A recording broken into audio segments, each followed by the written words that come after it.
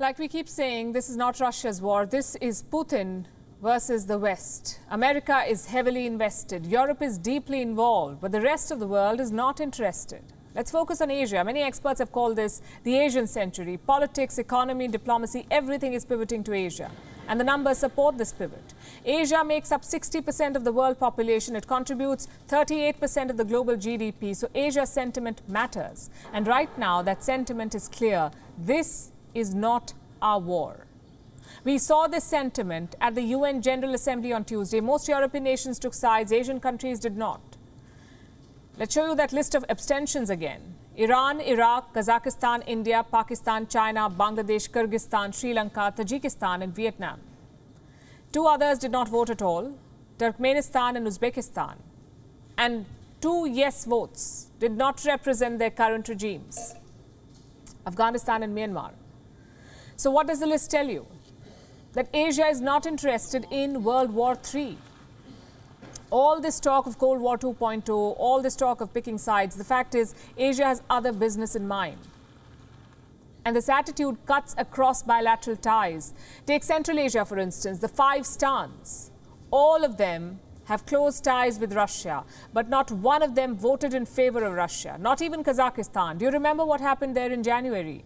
There were massive anti-government protests in Kazakhstan. Putin deployed Russian soldiers to restore order, yet they voted against him. Same with American partners. India has consistently refused to pick sides in this war.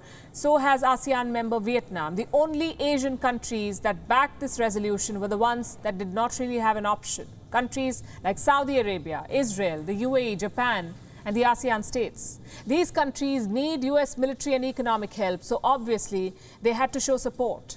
But that support only extends to the United Nations. Outside the UN, it's every country for itself. Washington wants Saudi Arabia to stabilize oil prices. They want OPEC to increase production, but so far Riyadh has refused. Israel did not co-sponsor a resolution against Russia at the United Nations Security Council. That resolution would have been binding. So Israel did not co-sponsor it. This time, at the UN General Assembly, they did. What about the UAE? A similar strategy. They abstained in the United Nations Security Council but voted in favor at the UNGA. Then you have Japan and ASEAN. Both groups need US military support. Both groups face joint aggression by Russia and China. So naturally, they voted in favor. Japan may be an exception, but ASEAN is not. Their foreign ministers released a joint statement today. It says the ministers are deeply troubled. It also calls for a ceasefire, but guess what it does not say? Russia. The word Russia is not even mentioned in their joint statement. And that sums up ASEAN's policy. Do not interfere anywhere. Just mind your own business. In fact, that seems to be the strategy all over Asia. What explains this strategy? For starters, this is not their war. Conflicts in Asia rarely get such international response. The UNSC does not meet every day. The UNGA is not convened for an emergency session. Secondly, this is a crisis of the West's making. And I'm not talking about the war. That's definitely on Putin. I'm talking about the political issue at the heart of it.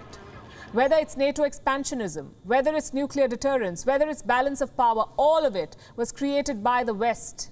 And now the West wants to drag the whole world in. They want Asian nations to pick sides. You can argue that this is not about politics, this is about principles. But the fact is, geopolitics is based on self-interest. Sometimes there is no room for principles there. Right now, Asia's interest is in non-alignment. WION is now available in your country. Download the app now and get all the news on the move.